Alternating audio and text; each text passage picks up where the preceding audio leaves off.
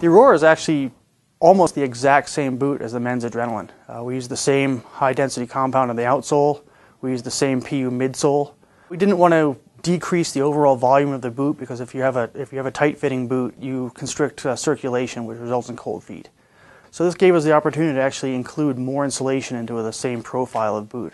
So while the men's boot will have 600 grams of Thinsulate, we took up some extra volume in there and added an extra 200 grams, thereby making a slightly warmer boot for women. We added a locking eyelet right here, so now you actually got a zonal fitting system. You can crank down the bottom and keep the top loose, or you can have the loose bottom be loose and the top loose as well. You don't need to manually tighten each level as you go up. You basically grab both laces and pull, and automatically constricts, so it makes the boot a lot easier to get on and off.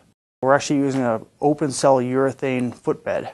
It deals with moisture well because it absorbs moisture. It also provides a lot of shock absorption, so the boot's actually be a little bit more comfortable to walk around in.